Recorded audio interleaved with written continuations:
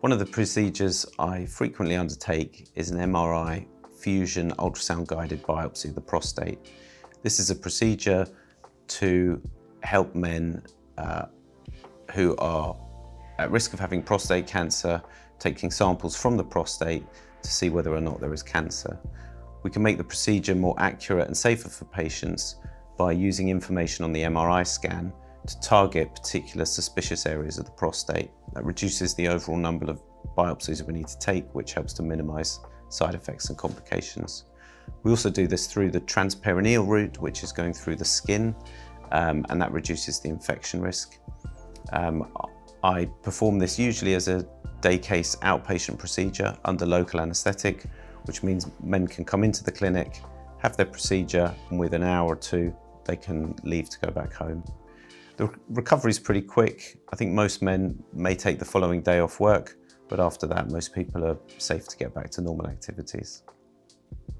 We normally get the results back within a week, so we can either give people the good news that they do not have prostate cancer, or if there is prostate cancer, take them quickly to the next step to understand what the options are for them.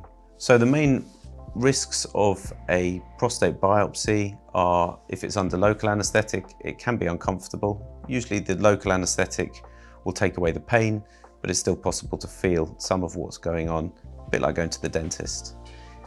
Very common side effects can be blood in the urine for a couple of days. There may be blood in the semen, which can persist for up to 6 weeks. And some people can get temporary urinary symptoms, perhaps with a slower flow, or some stinging when they pass urine, or even some effect on their erections for a few weeks. The overall infection risk is low, and I tend often not to give antibiotics to try and minimize antibiotic use.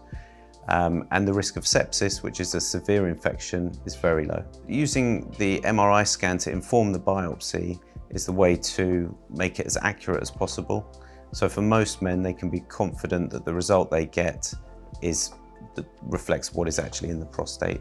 Very occasionally, if there's an ongoing concern, we may recommend further monitoring with blood tests, further MRI scans, or very occasionally a repeat biopsy in the future. The MRI is very useful as an earlier step in the diagnosis of prostate cancer, because for many men, if the MRI is not suspicious, they don't need to proceed to a biopsy. But for men where the MRI scan is suspicious for prostate cancer, it's then very useful to inform the best way to do the biopsy. Now, some men can't have an MRI scan because they may have a pacemaker or other metalwork in their body, which means it's not safe to do an MRI.